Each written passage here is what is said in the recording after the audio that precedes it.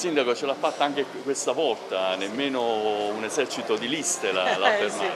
Sì. Vabbè, onestamente abbiamo avuto una bella soddisfazione proprio perché in virtù del fatto che ci sono state queste 6 liste fantasma, perché poi erano persone non del posto, persone che noi non conosciamo proprio, non l'abbiamo mai vista e quindi sono venute qua. Vabbè, diciamo l'oasi felice l'abbiamo chiamata Sorbo Serpico.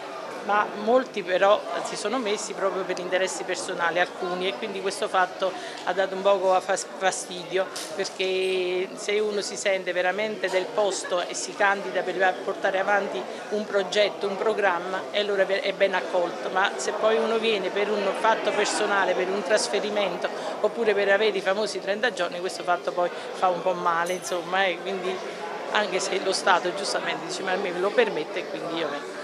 Io nel futuro, così come mi sono impegnata in questi 5 anni, continuerò a farlo per i sorbesi, perché veramente ci credo in questo paese e spero di continuare sulla scia di quello che ho fatto e di proseguire i progetti che ho iniziato. Quali saranno le sue priorità? Come continuerà la sua battaglia? Niente, la priorità abbiamo la strada di completamento Sorbo a Tripalda, così ecco, possiamo unire ancora di più i due paesi, perché ci vorranno poi 5 minuti per raggiungere a Tripalda. Abbiamo avuto già il finanziamento, abbiamo già appaltata questa strada, quindi questa è la cosa che mi sta più a cuore. Poi abbiamo il serbatoio dell'acqua, perché qua purtroppo manca l'acqua e Sorbo ha le sorgenti di Saliceto e quindi noi vogliamo che l'acqua, oltre a mandarla ad Avellino, che siamo ben felici di farlo, però vogliamo che rimanga anche in bocca a Sorbo. Quindi questi sono i primi 2 progetti corposi, di portare avanti il piano regolatore, perché noi non l'avevamo e quindi questo è